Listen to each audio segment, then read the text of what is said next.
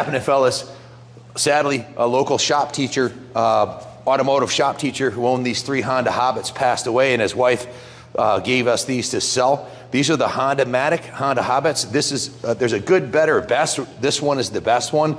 2,104 miles. Sounds like it wants to start when we turn it over, but he was sick for a while, so it's got bad fuel in it, and it's been sitting. It's gonna need a carb clean and a little bit of love, and it should be ready to go. But you can see it's all there. The seat, the headlight, the tail light, everything that's supposed to be on the bike, it appears to me to be 100% complete and in good condition. Ronnie was like, what'd you say earlier? Like, we'll have this thing started today, right? Like, yeah. I was like, why aren't we fixing this thing? And he reminded me, look over there. There's 120 bikes waiting to be done.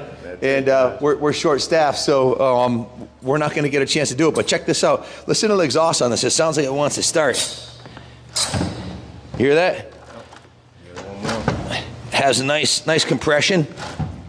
And sounds like she wants to go. Has the key here. It might need a new battery, but it's showing 2,104 miles on it. So this was during the gas crisis. Honda came out with these. They were super simple, 2-cycle, mix them 25 to 1, and somewhere in the area of 100 to 120 miles a gallon.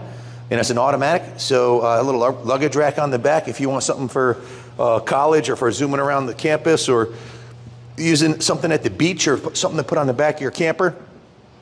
You know that these Hondas are built well.